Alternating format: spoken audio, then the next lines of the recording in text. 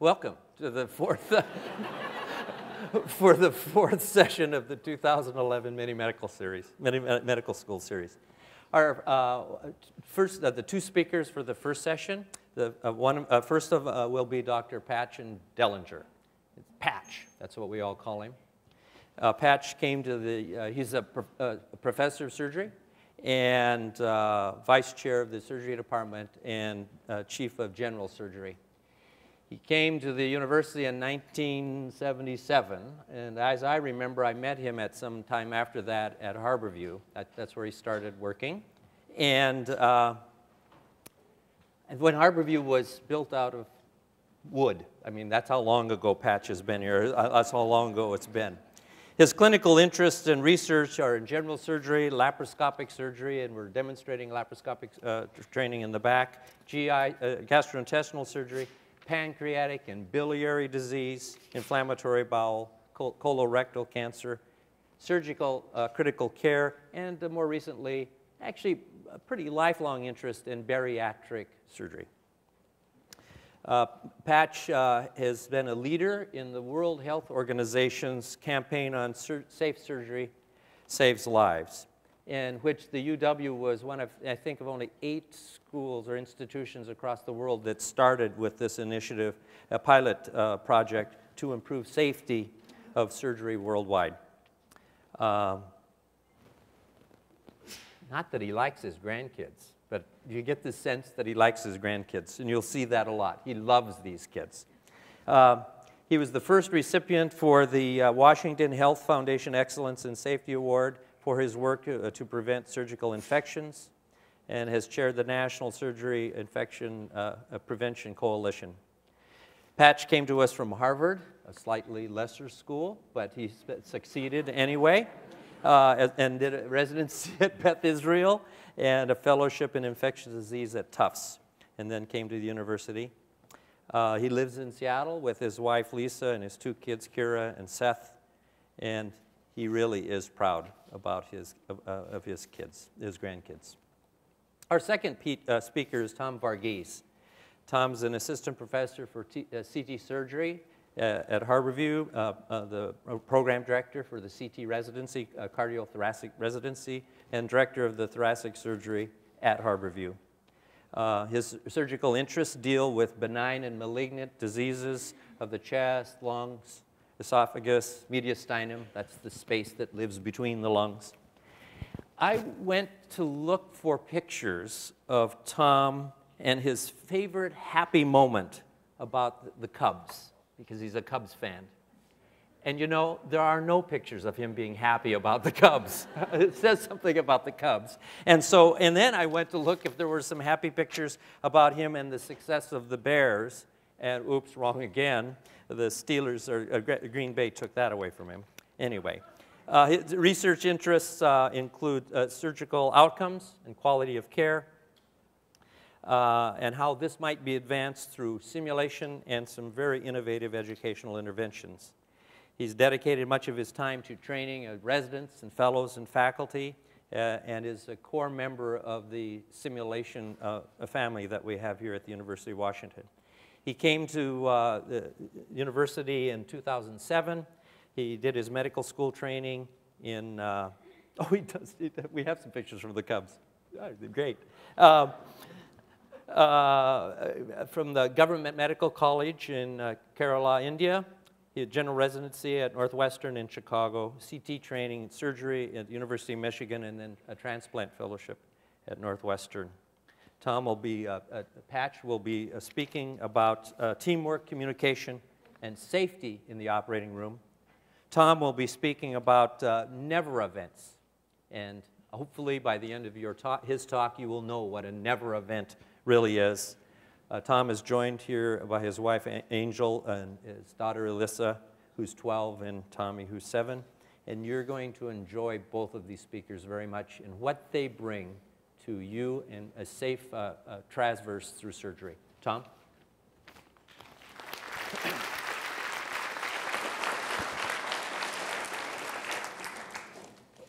Good evening. That was actually the nicest introduction Brian's ever given for me in my life, so I want to first off thank him for being kind to me. Uh, we're going to be talking tonight about some patient safety metrics, and specifically, as Dr. Ross had alluded to, about this concept of never events. And when we talk about patient safety, essentially in any type of complex environment, such as healthcare, there are multiple pieces that make up that environment. And patient safety is exactly the same things. There's multiple intricate connecting pieces, and if there's an error or a misstep in any of these different pieces, the whole thing sort of breaks down. And this was the startling report that came out in November of 1999. That is, the Institute of Medicine came out with a report termed "To Err Is Human." And in that, what they predicted, they estimated that 98,000 deaths per year occur in the United States as a direct result of adverse events. And to put that concept of that number of 100,000 in perspective, if you think about the causes of death per year, with people dying from heart disease being number one and cancer number two, and if people dying from motor vehicle accidents and everything being about number five, people dying from motor vehicle accidents total about 112,000 per year. And so 100,000 deaths per year is not a small number. And obviously, for all of us in the care of patients, any one death is one too many. And so when the report looked further, they found out that 72% of those errors occurred as a direct result of communication breakdowns. And so when we're going forward, this concept of never events essentially came up in 2001. That is, first JCAHO, as the initials stand for the Joint Commission of Accreditation of Healthcare Organizations. They go around the country and they sort of, take a look at the structure of healthcare organizations. And they see if everybody's ducks are in a row. And what they have is this concept called sentinel events. These are sort of events whereby if any one of these things happen, that's sort of an earmark or a warning sign that something bad is going on. And when they looked at their categories from 1985 to 2005, they found out that when a sentinel event or a bad outcome happened, the vast majority of it occurred as a result of a communication breakdown. And in 2001, Ken Kaiser, who was the CEO of the National Quality Forum, termed this concept of never event. And a never event, in essence, is a bad or an adverse event that should ideally never happen in the care of a patient. And when you go further in terms of categories of never events, they really break down into 6 different categories. The first listed up there is surgical, but the other events categories occur in product or device malfunctions, patient protection categories, errors in care management, environmental breakdowns, and criminal acts that occur in the setting of a healthcare organization. Going down the list further, it's an extensive list. Initially in 2001, they came up with 26 never events. That got expanded to 28. And when you're going down the different events and everything, you can see that underneath each of the different 6 categories, there's further events. For example, let's take, for example, the first category, that is surgical events. So surgery performed on the wrong part of the body. That is, somebody comes in for a procedure on the left leg, and for whatever reason, the patient ended up getting an operation on the right leg. Surgery performed on the wrong patient. A wrong surgical procedure performed on the patient. Patient's meant to have surgery, but they didn't get the surgery that they signed up for. Or an unintended retention of a foreign object. This could be an instrument, this could be a sponge, something left behind in a patient at the end of surgery. And then an intraoperative or immediately postoperative death. That is, obviously, when you're taking care of a patient, you're taking to the operating room, the goal is obviously for that patient to have the procedure performed, but also maintain a quality of life afterwards. Dying, of course, doesn't tie into that concept. And so you can see that under each category, there are different listed events. Environmental events and criminal events being the 5th and 6th categories. When you go further, every single state now mandates reporting of these never events. So if a healthcare organization has any of these events happen, they get reported to the Department of Health for that prospective state. And many states have now adopted public reporting of these. Washington State is no different than any other states. And so you can go onto this website on the Department of Health for Washington State, and you can literally look up every single hospital or healthcare organization in the state regarding their performance on adverse events. This is good, and there's some bad parts about it too. It's good in the terms it gets people talking about this. It inspires people to make amends and try to prevent these events from happening. There is a bad element into it because the thing is that there's sometimes not the concept of why that happened. So I'll give you an example. For example, if a patient lies in bed for a long period of time, they can develop what's called a pressure ulcer. That is a breakdown in their skin in the dependent areas of their body. Well, you're absolutely correct. A normal, healthy person who's in the hospital should never have a pressure ulcer. But what happens if that patient came in after a trauma and had multi-system organ failure, and all the healthcare workers, spent an enormous amount of time and effort trying to save this person's life, and as a result, they were too critically unstable to move to prevent that pressure ulcer from happening, yet they ended up developing the pressure ulcer. So that type of context or description and everything, oftentimes are not reported in real time in these public reported. But for the most part, the goal should be that none of these never events should ever occur, and that methods should be taken to prevent them from happening. We're going to go forward in the rest of the portion of my talk in terms of focusing on one particular adverse event or never event, that is leaving behind an object at the end of surgery, a so-called retained foreign object. Nationwide, a busy tertiary care center that averages approximately one retained foreign object per year. That is if you look at the breakdown, that is one retained foreign object for every 15,000 cases that a hospital performs. Obviously, that's one too many. There should be zero. Nobody expects to go in, have an operation at the end, have something left behind at them at the end of the case. And oftentimes the hospitals, when they try to address this particular problem, they'll combine and get the leadership together, get surgeons together, and form what's called a task force. And really the goals of the task force at that point is you're trying to investigate the reasons why this happened. Are there things in place that sort of lend itself for this particular problem from happening, and what are the methods to try and prevent it? So you try to identify the risk factors, identify ways to prevent it, and then you want to come up with a plan that consists of immediate action steps and for ongoing review, as it's going to be an ongoing process. And when you look at the review, you look at the literature, you look at what are the best patient safety practices, and you also take a look at what are the policies and procedures in place at that healthcare organization to try and prevent that problem from happening in the first place. One of the most cited articles for this particular problem was written by Dr. Atul Gawande and the authors, which was published in the New England Journal of Medicine in 2003.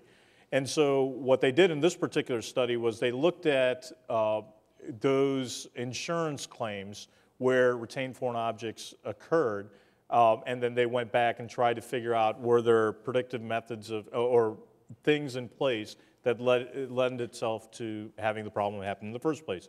And so a lot of things are as you expected, unexpected emergent operations, a lot of things going on at the same time. Situations where counts were not being done. Counts meaning that laparotomy sponges or instruments, the counts usually before a case, all those things are itemized and accounted for before the start of the procedure. But you can imagine if a patient comes in emergently in, people are trying to scramble around, trying to do their best for the patient, and sometimes the counts can't occur. In large patients where x-rays are done at the end of the case to try to make sure that there's nothing left behind, but somehow the x-rays don't capture the entire patient, and so on. But the problem, what happens with studies like this, is these are the studies of cases that we know about. And we know that sometimes there may be situations out there where a patient may have had an object left behind and they don't know about it. Now, that's not to say that there are millions of patients out there that have this particular problem, but it's just one of those things that sometimes studies like this, it has a tough time really trying to capture exactly what the magnitude of the problem is. The state of Minnesota is another state where they publicly report retained foreign objects and other never events. And when you look at their website, they have this particular graph where they find out that half the time the problem happened as a result of not following the rules or policies and procedures that were already in place at that hospital aimed at trying to prevent it. And then the other big category, a quarter of the time, was communication breakdown. That's what led to the retained foreign object happening in the first place. And so when you look at all the different types of literature out there, the topmost thing is distractions. We're in the age of information overload, as everybody knows. You know, everybody walks around with their smartphones. They're bombarded with emails all the time.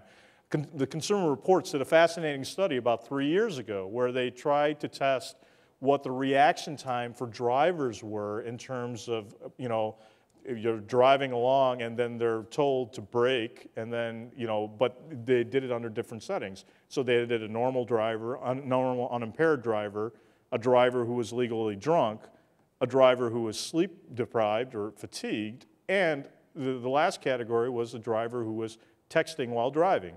And needless to say, the person who performed the worst was the person who was texting while driving. So distractions obviously play a big thing.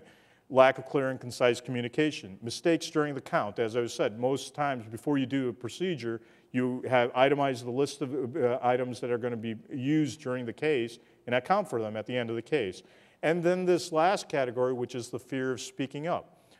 Surgery is a very hierarchical system. You know, we surgeons, we love to believe that, you know, we're almighty, and sometimes we put up with anesthesiologists like Dr. Ross over here.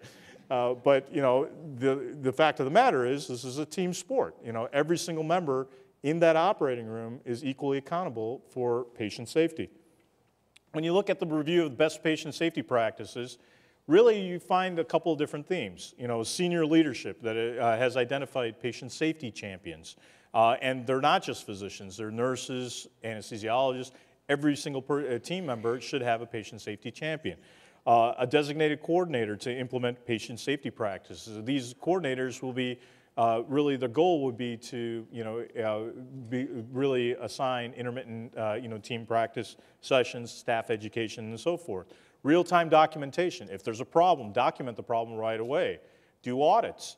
And then senior leadership has set clear expectations. And really we go back to this word that you see popping up over and over again, policies and code of conducts, checklists, which Dr. Dellinger will be going more into detail about, and timeouts. And so I've mentioned this term a number of times. What is a policy and what is culture? And you know, obviously they're tough words to define, but I think that the best story that I have that really comes back to is I've got a picture of a bunch of gorillas. And so this is a famous story. Nobody really knows if it happened or not, but apparently a number of years ago, the London Zoo had an experiment. And so in their enclosure of gorillas, they set aside some food, a pile of bananas, and every time one gorilla went towards a pile of bananas, a jet of water came from a hose and knocked the gorilla back. Well, pretty soon the gorillas start realizing, wait a minute, if I start going towards that food, I'm going to get hit with a jet of water. And so they had in the enclosure one gorilla. And so then they kept adding more gorillas to that enclosure. When the second gorilla went in, the second gorilla started going towards the food. But one of the things that they noticed was that the first gorilla tried to prevent that gorilla from going towards that banana. And so they kept doing this experiment, and after a while they decided, okay, we're done studying gorillas, so we're not going to do this experiment anymore. Well, an amazing thing happened. What they found is that over the years, even though the original set of gorillas that participated in the experiment were no longer part of the experiment, they still found the same behavior. That is that as more and more gorillas were introduced, each and every single time somebody went towards the banana, the other gorillas sort of pulled them back and prevented them from going. And so I like to use that story to explain that's exactly what a policy is. A policy is something that comes into play as a result of a set of circumstances that occur at that particular time. And while that experiment or that particular set of circumstances occurs, the policy makes absolute sense. But what happens is that if you don't do an ongoing revisit or realize why is this policy in place, if you don't keep thinking about it and keep trying to review it, what ends up happening is exactly what happens to the new gorillas. That is, the same behavior, the same policy keeps getting perpetuated over time, and nobody really knows why the policy existed in the first place. And so when we talk about ongoing review of policies, that's exactly what I think what you talk about. And that type of behavior is, in essence, culture. And so when you try to change culture, you try to break things down to Why does that set of behavior happen in the first place? And then try to go to the root of that cause and then try to change. And so other effective strategies, building awareness of the problem. So if an institution has a retained foreign body problem, let everybody know about it. You know, get help, you know, tell everybody, you know, all people who are involved in healthcare come to work every single day for the benefit of patients. I mean, I think that's a privilege that each and every one of us have. And, you know, if there's a problem, people should know about it. Recognizing the role that each and every single team member in the operating room plays in trying to prevent this problem. And then we come to this so-called universal checklisting process. That is that when you do standardized counts, that you create a momentary pause. That is, in this high complex environment, such as the operating room, where a lot of things are going on, you take a moment and say, is everything going okay? Do we know where all our instruments are? Do we know where all our sponges are? Is everybody on the same page? Just taking a pause and everything and getting everybody involved in that process. There's this concept called assume it is wrong. That is, prove to yourself that all the instruments and sponges and everything are actually there. And then doing a preliminary count, you know, you're getting ready to finish up the case, do a quick count, making sure you have all your instruments and sponges, and then at the end of the case, again, do another count. Now, the attributes of a surgical safety checklist, and as I said, Dr. Dellinger is going to go more into detail, is that a checklist is not just a list of items and you just read off and that's the end of it. You know, it's got every single thing on that checklist has to be supported by evidence, and you've got to promote adherence to this sort of safety practice. And so, really, this sentence is the key thing. It helps people to do all the right things on all patients all the time. What are methods by which you can really ensure that, you know, people do good safety practices and adhere to checklists? There's this concept called red rules, and that is these red rules are essentially rules that are in place, and this next slide really goes into it. What is a red rule? It's an act that has the highest level of risk or consequence to safety, if not performed exactly that way each and every single time. And the red essentially designates the highest priority for exact compliance. And also red designates, you know, like a stop sign. That is that if that action doesn't happen, you got to stop what you're doing and find out why did that action not occur. Other common themes, usually when you start addressing these problems, you start finding out that you can take care of the sponge counts initially, but then there's always going to be other issues also, such as equipment issues like we talked about. So what are examples of real-time reporting? There are reports that are generated at the end of every single operating room case. That is that these are called PSN, or Patient Safety Network reports. And you can also do audits to see if people are actually doing checklists. And so one example is in fiscal year 2010, the UHC Consortium, or the University Health Consortium, is a list of academic programs across the country. And when you look at the different type of categories of where problems occurred, it's really this first category, which essentially, I'll read it out. It says errors related to procedure, treatment, and tests. That is wrong counts. That's really the biggest category in everything that happens. But you can still see there are other categories, you know, equipment issues and so forth. Audits, our surgical checklist, as Dr. Dellinger is going to go into, is called the SCOPE checklist. You know, SCOPE is the Surgical Care and Outcomes Assessment Program, where they find in this checklist there are 3 different divisions. And you can then, once you start doing audits, you can start tracking to see what the completion rates are. And you can see that, you know, in this particular year, you know, the 3 different parts, you can see that once you start doing the audit process in January 2010, by May, you can see that everybody's doing the checklist all the different times. And in fact, as of currently right now, in our organization, it's 100% completion rate right now. And so this is the type of process that you end up going. That is, you start introducing audits, you start building awareness of the problem, and you start seeing metrics that reflect the way towards accomplishing your goal of preventing the retained foreign object. Visual aids are things to help sort of doing the counts. That is that this is, Dr. Verna Gibbs is a surgeon at the University of California, San Francisco, who's built up these types of visual aids. That is to say, you know, remember 1, 2, 3, see all these sponges and everything that are actually used, and these are things that sort of help out. In closing, I'm going to say that this is a book called The Influencer, and if you get a chance when you go home tonight, if you go to YouTube and you type in influencer, there's a fascinating teaching video on there that talks about little kids and how people are trying to teach them hand hygiene.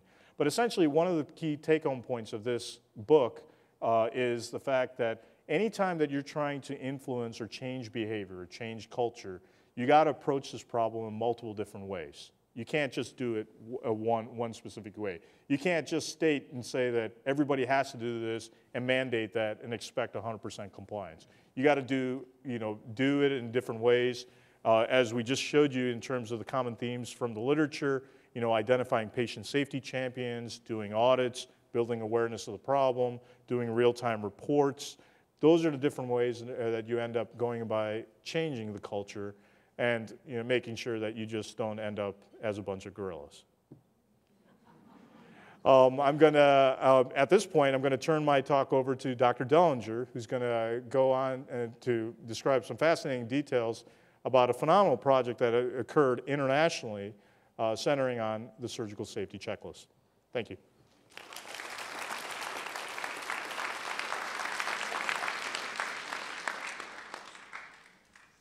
Thanks, Tom. So I'm going to be talking about the role of teamwork, communication, and checklists in the operating room.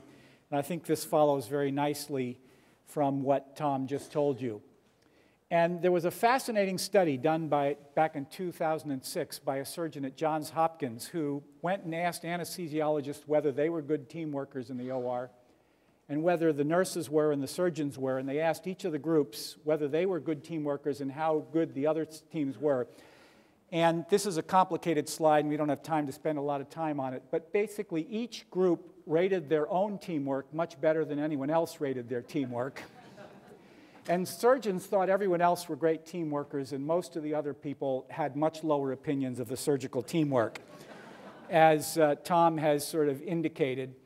And I think one of the important changes that we've been seeing over the last few years is to recognize the importance of the role the surgeon plays in the operating room, but the importance of the teamwork, and the fact that the surgeon's role only works if everyone else on the team is fully involved and an equal team player.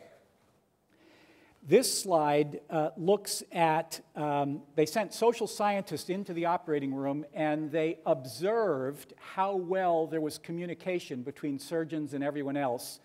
And to oversimplify it, on the left-hand side of the slide, there's poor communication and high complication rates. And on the right-hand part of the slide, there's good communication and lower complication rates. So it's very clear from this kind of work that better communication in the operating room leads to fewer complications.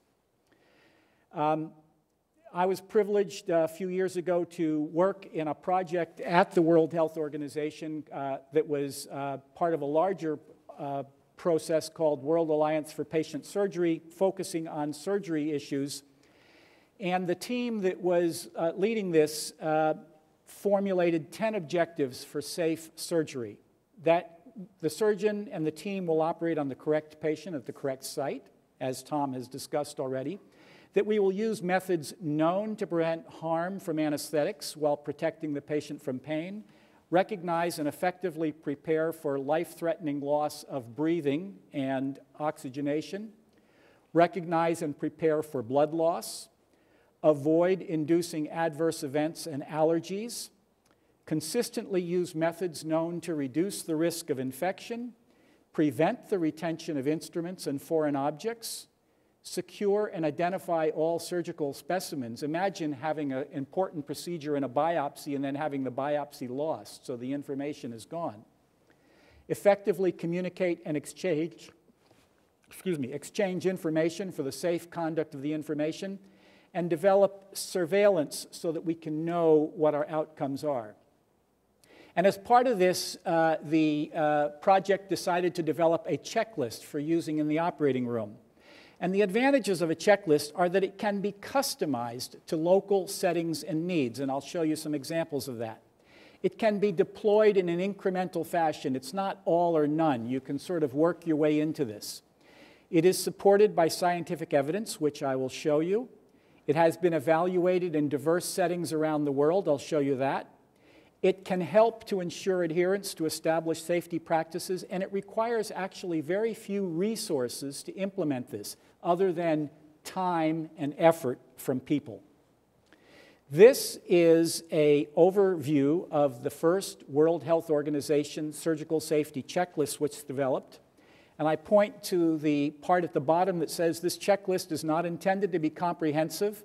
Additions and modifications to fit local practice are encouraged. WHO encourages local institutions to modify the list to address local needs. And as an example, one of the items on the checklist was that anesthesia machine safety checks should be done. Now, there are parts of the world where this was not routine practice when we developed the checklist. But in the United States, anesthesia professionals actually led the way on safety in the operating room, and they developed checklists for the specific anesthesia-related parts of an operative procedure decades before surgeons got on board and figured out that this was important as well.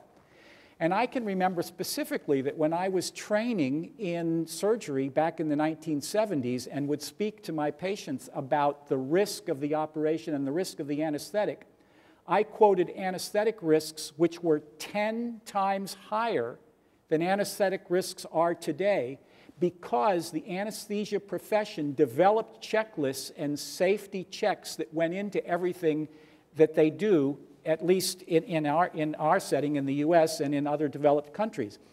And so as a result, one of the things we did when we brought the checklist to Seattle after the initial study was to remove the point on the checklist asking if the anesthesiologist had been doing the anesthesia machine safety check. They'd been doing it for decades. So we put other things on the checklist that we thought needed to be done here in the US that weren't on the checklist that was trying to get the biggest bang for the buck in other parts of the world.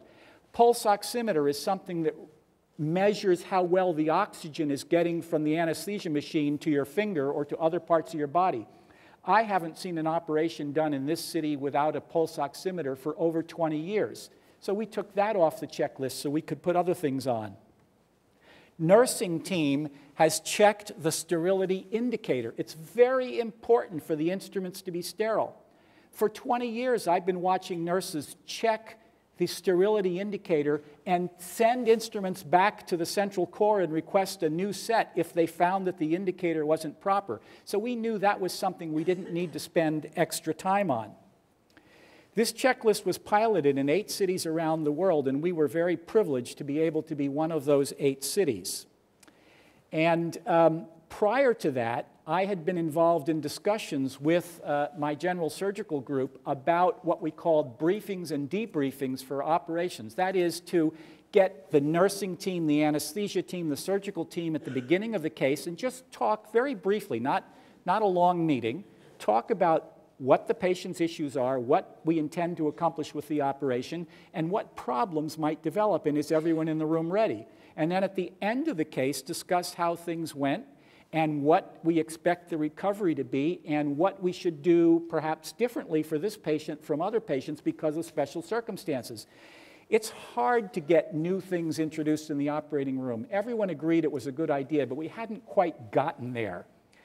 And then when this checklist came up, I saw that as a way to institutionalize briefings and debriefings, and I volunteered us to be one of the primary sites in the first trial of this, and we were very fortunate to be chosen. Now I want to talk a little bit about another thing that Tom's also mentioned, SCOPE, or the Surgical Care Outcomes Assessment Program. This is a voluntary collaborative of surgeons throughout Washington State. It's a grassroots organization which now involves all but 1 or 2 hospitals throughout the entire state. Surgeons got together and said, what are the things we should be measuring? What kinds of things would we like to see that are being done, or measure how well they're being done and measure the outcomes for surgical patients in the state of Washington? We began by following very closely all patients having operations for colon and rectal operations, for bariatric operations to deal with severe obesity, having an appendectomy, or having vascular operations. We're in the process of developing, that is, other people are in the process of developing a model for pediatric surgery.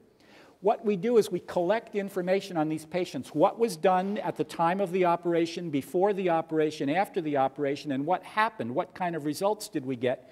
And we give that information back to each hospital on a quarterly basis. We let them know the results for their own hospital. We show them the results for all other hospitals not identified by name and let them see how they're doing in comparison to everyone else. Here's an example. How many patients who have a colon operation need another operation or another intervention afterwards?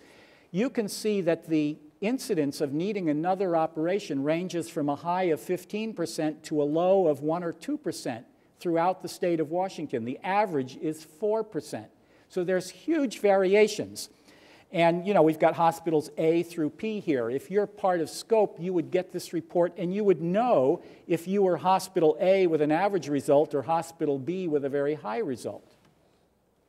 Here are the data for keeping patients warm during their operation. You can see some hospitals keep their patients warm 100% of the time. Some hospitals no more than about 60% of the time. And I should say that you can see these are data from 2006, 2007, and I think a lot of these results are better. And over time, hospitals have been bringing themselves back up and closer to the average. But these are data from those years. Here's whether patients with diabetes had their blood sugar checked while they were having an operation. You can see it goes from as low as 35% up to 95% of the time. Here's how often they got the appropriate blood thinners to prevent blood clots. That is one of the complications that can occur after an operation. Here's how often they got a medication called beta blockers, which if you are receiving it before your operation, it's important to continue after the operation to reduce heart problems. This shows between the first quarter of 2006 and the second quarter of 2007, the average improvement in the delivery of proper preventive measures for blood clots suffered around the time of an operation. This shows the improvement in accuracy of X-rays and ultrasound exams done to look for a diagnosis of appendicitis when a patient comes to the emergency room with that as a possible diagnosis. This shows the falling rate of reoperations for colon operations in the state of Washington and SCOPE hospitals over time as we fed this information back to hospitals, and the hospitals that were higher than other ones said, whoa, what are we doing? How can we change this so that we can get in line with other hospitals in the state? This shows the reduction in the number of patients having operations for appendicitis who it was found out did not have appendicitis after the operation was done. Actually, the average within the United States is above 10%, and it's much lower than that now for SCOPE hospitals in the state of Washington. So we introduced the checklist into our operating room here at the University of Washington and then later took it to SCOPE hospitals throughout the state of Washington.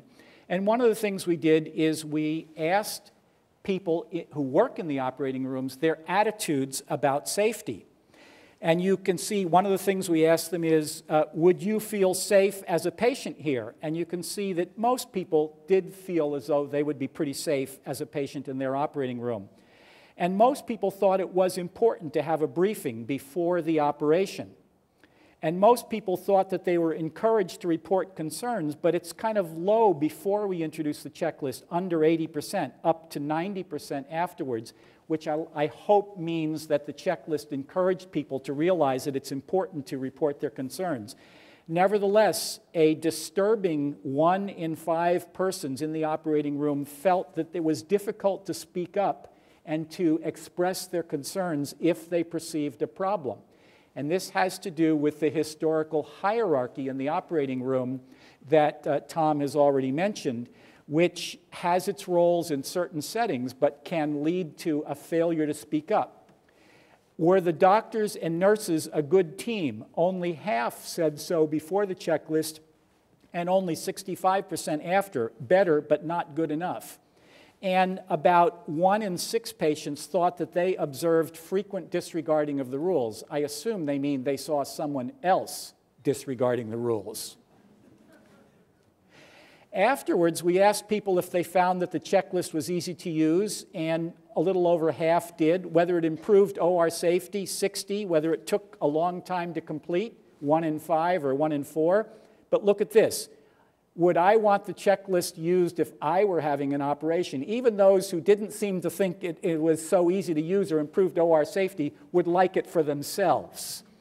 And let me tell you, if a doc wants something for himself, you probably want it for yourself too. There are other data.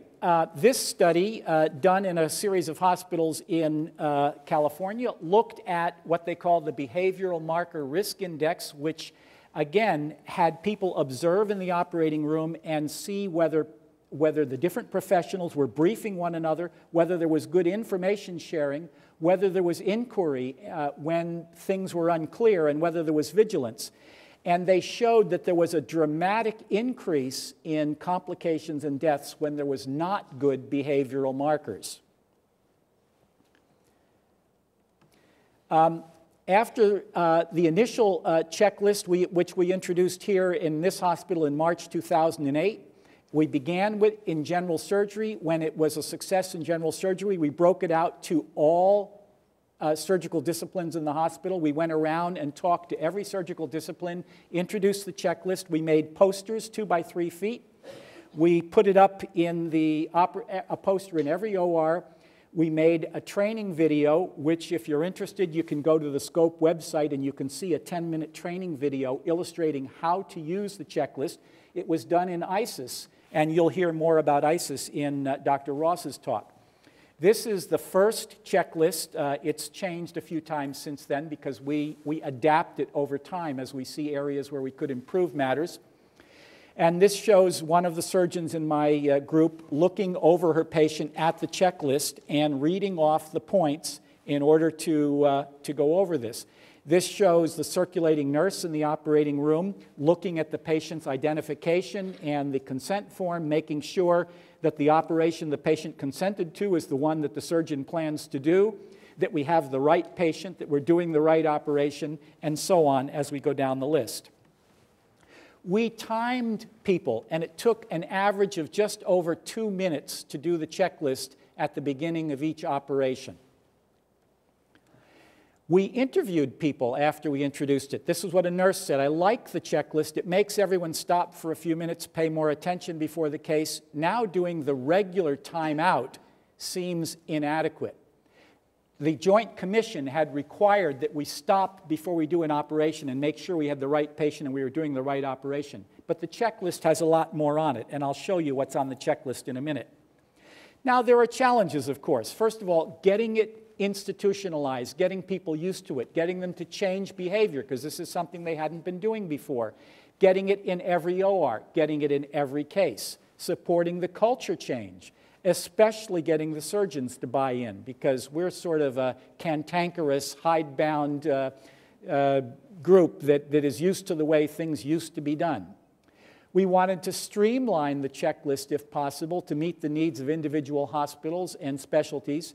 And then the end. We had more luck getting everybody to do the checklist at the beginning than getting them at the end of the case to take some time when everyone wants to rush off and do whatever they have to do and get the patient to the recovery room. We want to say, hang on a minute, we just did a very important thing. What's the next step in this patient's recovery? What are the information that we need to exchange to make sure that we don't introduce a complication right after the operation happens? So we had expanded the WHO checklist to include important metrics that we had learned through the process and scope that I've already illustrated was not being done the same way in every hospital every time. And we started a checklist coalition which worked on getting, throughout the year of 2009 to 2010, getting the checklist into every OR in the state. We got the assistance of the Washington State Hospital Association, of many of the big third-party payers like Aetna and Uniform Plan in the state. We got support from employers like Boeing. We got a number of nonprofit organizations to work with us. And by the end of 2009, we had every hospital telling us that they had implemented the surgical safety checklist in their ORs. We haven't gone to every OR to watch it happen and make sure we know the quality, but at least it is there in every hospital. Now, this is an example of the checklist that I'm using these days when I do a case. And I want to emphasize, we start out, each person introduces him or herself by name and role. And I started, we asked the surgeon to sort of start it because the surgeon is kind of the traditional leader in the OR. So I say, hi, I'm Patch, I'm the surgeon today. And then I point to my assistant who introduces him or herself, and then the circulating nurse, the scrub nurse, the anesthesiologist, an anesthesia tech or a medical assistant if they're in the room. Anyone in the room introduces themselves. And then we go around and I say, now let's introduce the patient. And we make sure we've got the right patient and we're doing the right procedure. And then we go down through here. And then here at the bottom we say, any questions or issues from any team member, you must speak up at any time in the procedure if you observe something or you have a concern about what's going on. The airline industry found out years ago that planes crashed because co-pilots or stewardesses or mechanics were afraid to speak up to the all-powerful captain. And the same kind of thing can happen if people in the OR are afraid to speak up to the surgeon. So we emphasize the importance of anyone in the OR bringing up any concerns. And then we turn to the nursing team and we say, nursing team, do you have any concerns? Do you have the equipment you need? How are we going to manage the sharp instruments so we don't injure one another while we're doing these cases? We don't cut or stick a needle into somebody else because it's coming across the field when it's not expected. And then we ask the anesthesia team, what are your concerns? Was there any problem getting the tube into the patient's windpipe? Does this patient need any special medications? Are there any allergies we need to be concerned about? And then we go on. We ask, did the patient get an antibiotic? It's another whole discussion, but giving an antibiotic just before an operation reduces the risk of infection. Is the patient warm? Are we doing something to keep the patient warm? If the patient stays warm during an operation, the risk of infection and other complications is lower. When you get an anesthetic, your body rapidly cools off unless we do something actively to warm you. If you're diabetic, did we check your blood sugars? And if the operation is going to be long, do we have a plan for when we need to give another dose of antibiotics in order to prevent infection? Then at the end of the operation, once the skin is closed or nearly closed and basically we're just about done, we have what we call scope 3. When we talk about, this is the debrief, and we confirm that all the needles, the sponges, and the instruments are correct, that there's everything that should be on the table is on the table and none of it is in the patient. And we ask the nursing team to show the surgeon all the sponges. So there's supposed to be 20 sponges, show them to me in the bag. And Tom showed you a picture of the bags holding the sponges, so it's very easy to see where they are. What is the name of this procedure? How are we going to write it in the chart? What did we take a specimen on this patient? Does it have a proper label on it? Do we have the right instructions so the right tests will be done on the specimen? Are there any equipment issues? If there was an equipment issue, if something didn't work, what are we going to do about it so we don't run into that in our next case?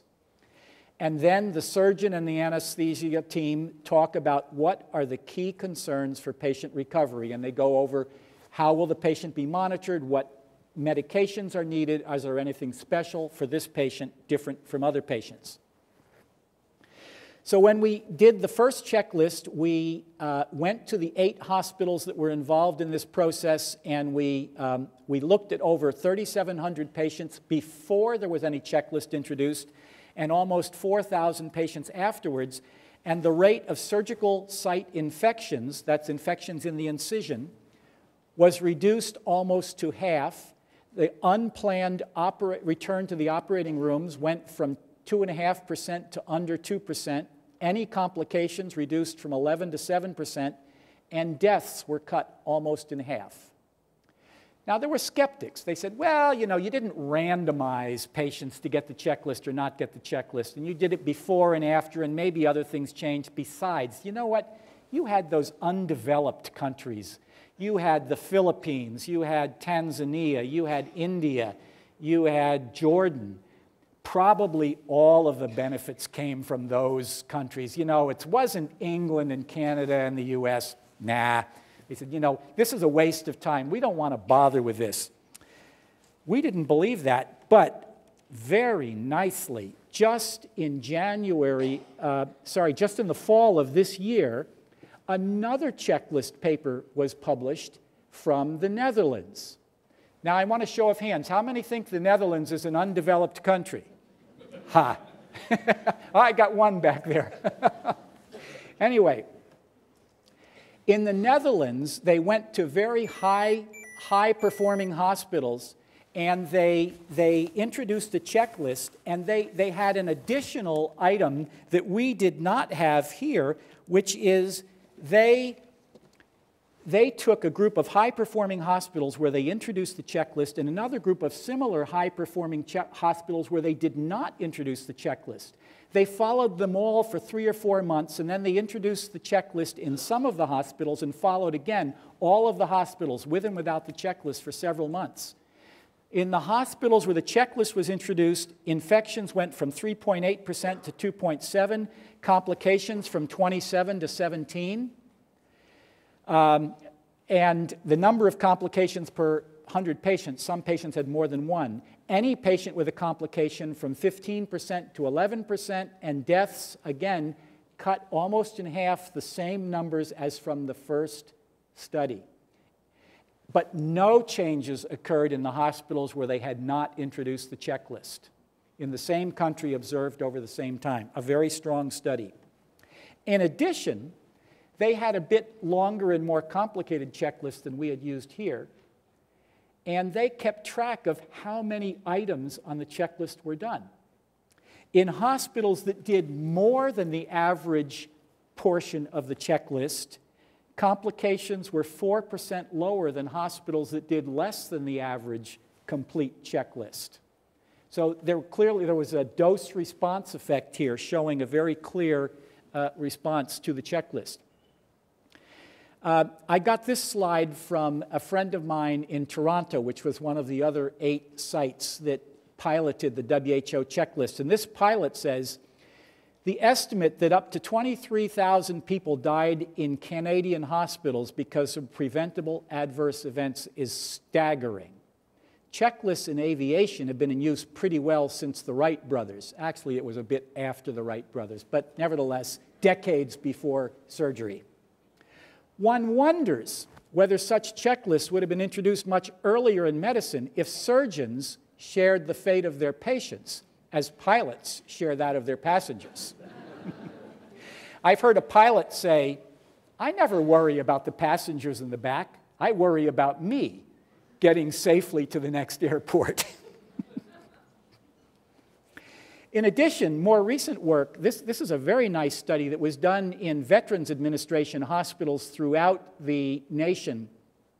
They introduced a formal program of what they called team training. And they actually closed their operating rooms for a full day, and they brought all the anesthesiologists, all the nurses, all the surgeons, and the people who support the work in the OR, the assistants and other people, and they brought them into a room together, and they talked about how you communicate effectively with one another, how if you're a lowly student nurse, you tell an exalted professor surgeon that you're worried about something he's about to do to his patient.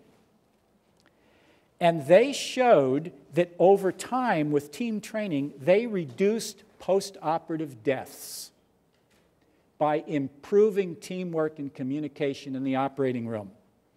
And I'm happy to say that we're involved in an active program of team training, step by step, group by group, in our own medical center for this reason.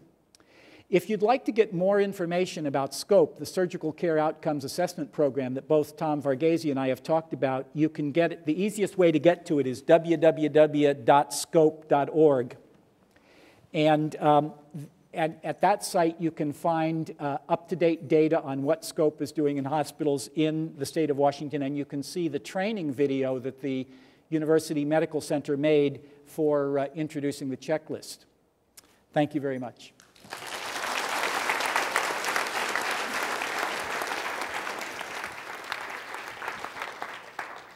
So the idea that if we learn to talk to each other correctly, we can save patients' lives. Novel concept.